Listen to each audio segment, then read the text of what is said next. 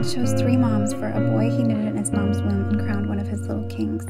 I believe he chose his first mom for her strength, knowing that despite the many challenges she was trying to overcome, she would choose life for her son. Then he chose a foster mom because of her compassion and fierce mama bear instincts, knowing that he would be fighting to regain control of his little body for weeks in the NICU. That must have been unbearable to watch. I'll never know what I did to deserve the best mom role of all, his forever mom. You are one of my greatest blessings, and I will gladly spend the rest of my life showing you how thankful I am to be your mommy. You're my hero. The world is yours. Go get it.